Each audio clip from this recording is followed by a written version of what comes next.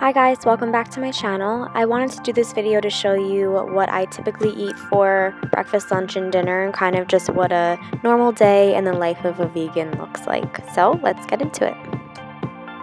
For breakfast lately, I've been loving acai bowls. They've just been like my go-to. So I just mix frozen fruit and coconut milk and these acai berry packets. They come frozen. They're by this brand Samazon, and I just mix it in with banana too. So these packets are super convenient. They come in these single serve packets that you just pop in the freezer, and then each time you make a smoothie you can take one of those out. They are organic and they are non-GMO as well, for anyone wondering. So I just left this out for like 10 minutes to defrost a tiny bit. You just cut open the top, put that into the NutriBullet, and then I'm pouring in frozen mangoes, blueberries, bananas, coconut milk, and that's it. Just blending that all up, and then you'll have a nice acai bowl. While I was filming this, I actually made the mistake of putting in a little bit too much coconut milk for my liking, which made it a little bit more soupy, which makes it hard to put the toppings on. So just don't put too much milk in there if you want it like a thicker consistency. So I just poured it out into a bowl and then topped it with some banana, chia seeds, hemp seeds, flax seeds, and some frozen kiwi. Acai berries are really, really good for you. They're a fruit that's low in sugar and they're packed with antioxidants. They have resveratrol in there, so they're really good at fighting free radicals and keeping your skin glowing and nice and pretty and wrinkle-free, which I love. So they're just a really awesome breakfast to have. Now for lunch, I love me a yummy vegan chickpea tuna wrap.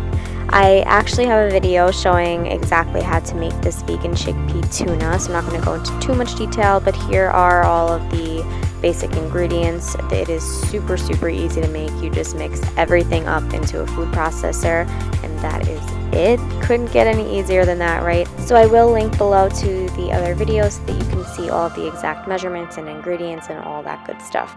But yeah, super simple and amazingly delicious lunch. It's so good, you guys. Like, you just try it. You just have to try it. So now in a frying pan, I'm just heating up one of these Rudy's gluten-free spinach tortillas just to make it a little bit more pliable, to make it easier to wrap.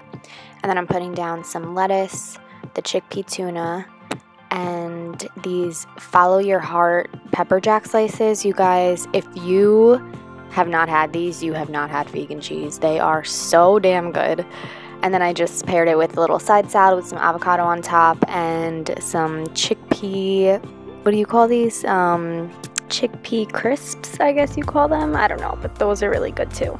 Now, if I get a little hungry in between lunch and dinner, my go-to is peanut butter, and a lot of times I'll just eat it right off the spoon. But for the sake of the video, and I mean, I do also eat it with celery a lot of times, but I will just put it on top of celery, and I'm making like a version of ants on a log, but instead of raisins, I'm using cacao nibs. Now for dinner, I'll be making this Greek-style rice, which is my absolute favorite. And I found this short grain sweet rice at Whole Foods in the bulk section, which actually worked out really, really well for this recipe.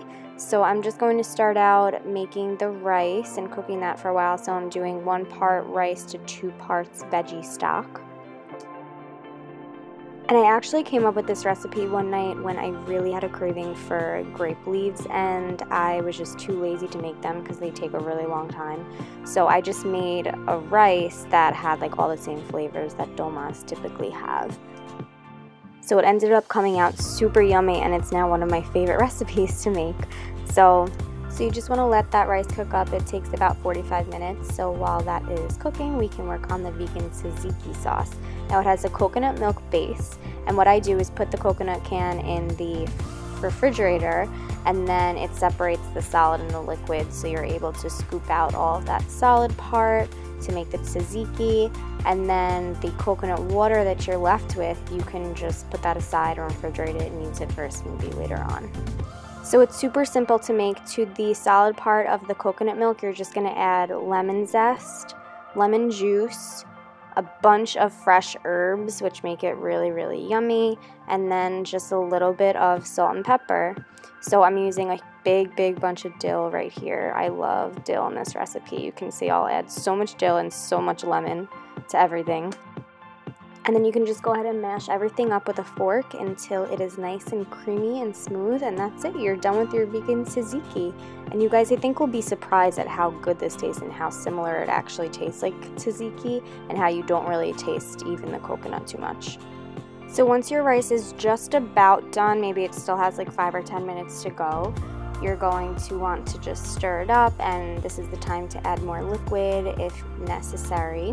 And then I like to add in the dill now and some lemon juice, salt, and pepper, and then just let that finish cooking to kind of incorporate all of the flavors. And while the rice is finishing up, I like to take that time to prepare the garnishes that I like to put on top to make it all pretty. So I'm just slicing up some cherry tomatoes here, and then I love putting in some Kalamata olives as well to really give it that Greek flavor. So once the rice is done, I just like to put it into a big bowl and then top it with my pretty garnishes. Don't you guys feel like putting pretty things, making your food pretty, just makes it taste so much better? I do. And of course, then it makes for a nice Instagram. I'm just putting a big bunch of parsley in the middle, and then of course topping it with the tzatziki sauce that we made. You guys, this recipe is honestly one of my favorites, and it was like a mistake that I even came up with it, kind of. Or I guess not a mistake, but just a product of me being too lazy to make what I really wanted. If you guys don't like lemon or dill, you may not love this recipe, but if you do, I really highly recommend to try it out because it is so delicious. And of course, all of the exact measurements and everything I will be posting on my blog, so head over there to check it out if you are interested in making the recipe. Thank you guys so much for watching this video. I hope you enjoyed it. Don't forget to like, comment, and subscribe, and I will see you in the next one.